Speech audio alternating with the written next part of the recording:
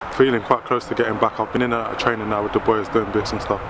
I've had an injection which is supposed to help settle it down. So hopefully that's just got to take its time to kick in really. So hopefully it shouldn't be too long. Can you just run us through the injury and how it came about?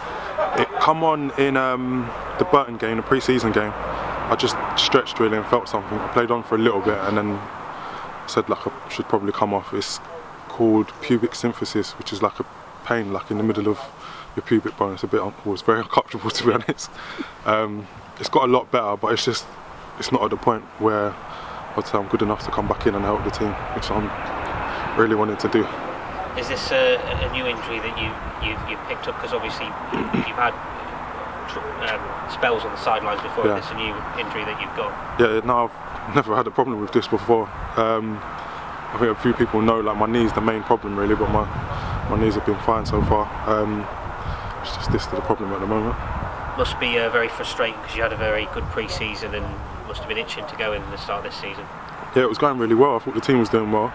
Done well in all the games, but it obviously hasn't carried on into the season. I think we've had quite a few problems with injuries, not just with me. I think like quite a few people that were probably potential starters have been missing. So I think it's been a bit hard for Tiz really.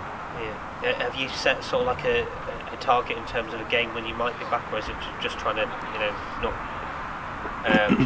not put too much pressure on in terms of when you might be back? I think it's from what I've been told basically, it's just what the symptoms allow. So like with joining in training and stuff, I'm trying to do as much as I can, but then it's like I can get to a certain point and can't do everything, so that's the problem. So I think just what the symptoms allow basically.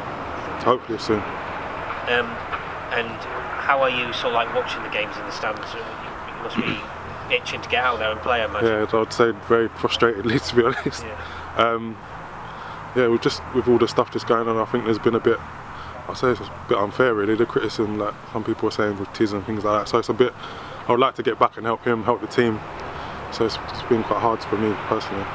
How's the mood been in like the camp? Because obviously there is a bit of this negative noise around, but I imagine that out here at the Cliff Hill training ground, the team's quite together and focused and putting things right. Yeah, everyone's quite together. I think everyone's in a good mood and stuff.